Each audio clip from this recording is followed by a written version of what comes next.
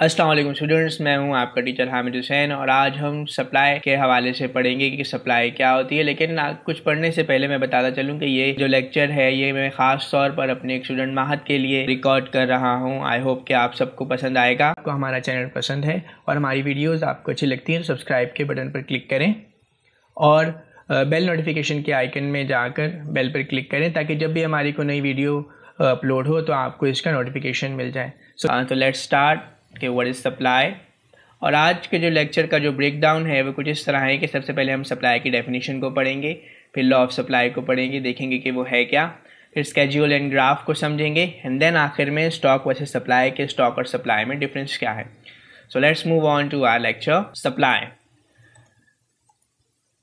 the quantity of goods available for sale in a market at a particular price is known as supply। यानी market में जो goods किसी एक खास कीमत पर बिकने के लिए मौजूद हो, वो जो गुड्स की जो क्वांटिटी है वो सप्लाई यानी रसद कहलाती है। The quantities that a seller is ready and capable to sell at a different prices, वो क्वांटिटी जो कि एक सेलर तैयार हो और बेचने की सलाहियत भी रखता हो मुख्तलिफ कीमतों पर, वो रसद कहलाती है। आसान अल्फाज में हम इसे ये किस तरह समझ सकते हैं कि if 1000 liter milk is selling at $2 per liter then it is called supply। कि अगर मार्केट में 1000 लीटर दूध $2 पर लीटर बिक रहा है तो इसे हम कहेंगे सप्लाई। एक और एग्जांपल देखते हैं। लेट्स सपोज कि एक चिकन सेलर है जो कि पर केजी चिकन 240 रुपीज में बेचता है और मार्केट में कीमत भी 240 है, और अगर वो उस पर्टिकुलर डे 400 केजी चिकन बेचने के लिए तैयार है और उसने अपने पास रखे हुए हैं तो ये सप्लाई कहलाएगी।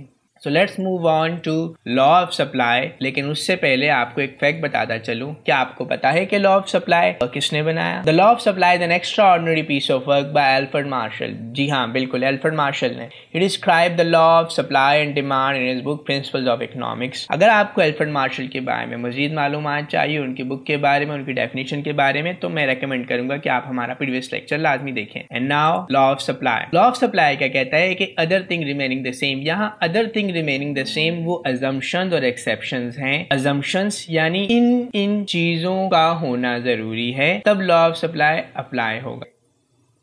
लॉ ऑफ सप्लाई कहता है कि if the price of commodity rises its supply expanded। कि अगर कमोडिटी की प्राइस यानी किसी गुड्स की प्राइस अगर बढ़ती है तो मार्केट में उस गुड्स की सप्लाई भी क्या हो जाएगी, बढ़ जाएगी।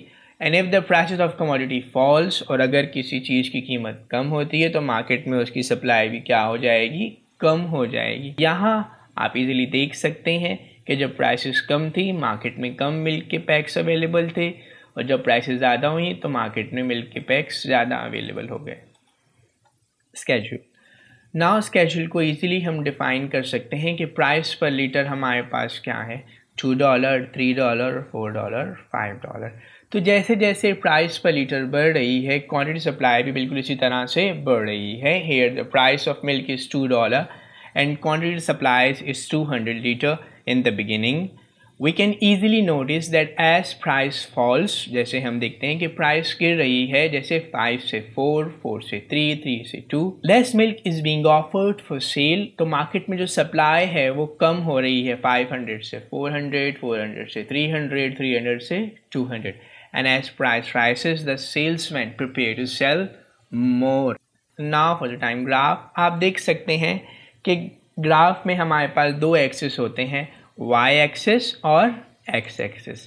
y एक्सिस पर हमने प्राइस पर लीटर को रखा है और x एक्सिस पर क्वांटिटी सप्लाइड को। देन जब हमारे पास प्राइस 2 थी तो क्वांटिटी सप्लाइड 200, तो हमने यहाँ पर एक स्पॉट किया। जब प्राइस 3 थी तो क्वांटिटी सप्लाईज बढ़ के 300, तो हम यहाँ इन दोनों पॉइंट्स को मर्ज करेंगे।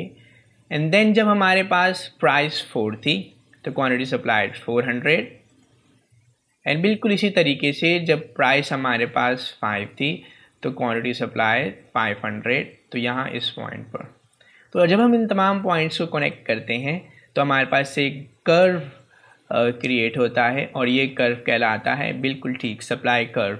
तो in this graph, quantity supplied of milk is measured along x-axis and price of milk is measured along with y-axis. Supply curve is a curve which is plotted by joining all the points where the price and quantity supplied met for the time being. By seeing the graph, it is clear that supply curve has a positive slope, and positive slope means there is a positive relation between price and quantity supplied. अगर मैं आपसे पूछूं कि इसका positive slope कैसे है, तो देखिए हम हर चीज़ को उसकी ओरिजिन से देखते हैं, और ये हमारा ओरिजिन पॉइंट है, तो ओरिजिन से ये ऊपर की तरफ जा रहा है, और इसकी डायरेक्शन कैसी है ये आपके लिए सवाल है। आप मुझे बताएंगे मेरे कमेंट्स में लिख के कि इसकी डायरेक्शन कैसी है। Next, stock versus supply. तो स्टॉक क्या है? The quantity of goods which a seller intended to cell at his own price is called stock. Stock is the total quantity of goods owned by a seller. The quantity of goods which a seller intended to sell at his own price, यानी किसी चीज़ की वो मिकदार, वो quantity जो कि seller अपनी कीमत पर बेचना चाहता है। मिसाल के तौर पर मेरे पास 10 किलो सेब है और मैं चाहता हूँ कि ये 10 kg जो एप्पल्स हैं इनको मैं 200 पर kg सेल करूँ, तो ये स्टॉक वो टोटल क्वांटिटी है जो कि मैं ओन करता हूँ। मार्केट में प्राइस 10 हो, मार्केट में प्राइस 20 हो, आई डोंट केयर, क्योंकि मैं क्या चाहता हूँ, मैं चाहता हूँ कि इसको 200 रुपये पर केजी पर सेल करूँ, तो ये हमारा स्टॉक कहलाएगा। और सप्लाई क्या है? The quantities that are seller is ready and capable to cell at different prices. तो वो मिकदार किसी चीज़ की जो कि एक सेलर सेल करना चाहता है मार्केट की डिफरेंट प्राइसेस पर, ये हमारे पास कहलाती है सप्लाई। अब उसी एग्जाम्पल को हम कोट करते हैं कि उन 10 kg में से मैं 4 kg मार्केट की प्राइस पर जो कि 150 रुपीज़ है उस पर सेल करने के लिए तैयार हूँ, तो ये कहलाएगा सप्लाई। नाउ नेक्स्ट, इस पूरे सिनेरियो को हम एक एग्जाम्पल से फर्दर डिस्कस कर सकते हैं। लेट्स सपोज एक सेलर है, उसके पास मिल्क मौजूद है और वो ये सोच रहा है, क्या सोच रहा है? I will sell my stock at $2 पर मिल्क पैकेट, कि मैं अपने जो स्टॉक है वो एक मिल्क पैकेट कितने का बेचूंगा? 2 रुपये का बेचूंगा। तो ये क्या कहलाएगा? ये स्टॉक कहलाएगा। एंड देन वही सेलर जब अपनी उस क्वांटिटी में से यानी स्टॉक में से कोई चीज़ मार्केट में अवेलेबल प्राइस पर बेचने के लिए तैयार है, यानी the market price is $1, I will sell only 4 milk packets, यानी मार्केट में जो प्राइस प्रिवेल कर रही है उसी प्राइस पर सेल करने के लिए तैयार है, तो ये कहलाएगा सप्लाई। और ये रही MCQs। अगर आपको हमारा लेक्चर पसंद आया है, समझ में आया है, तो डेफिनेटली आप इन MCQs को सॉल्व करें, कमेंट के सेक्शन में लिखें, और मैं अपनी नेक्स्ट स्लाइड में जो टॉप 3 कमेंट्स होंगे जिनके आंसर ठीक होंगे उनके नेम अपनी स्क्रीन पर स्प्लैश करूँगा।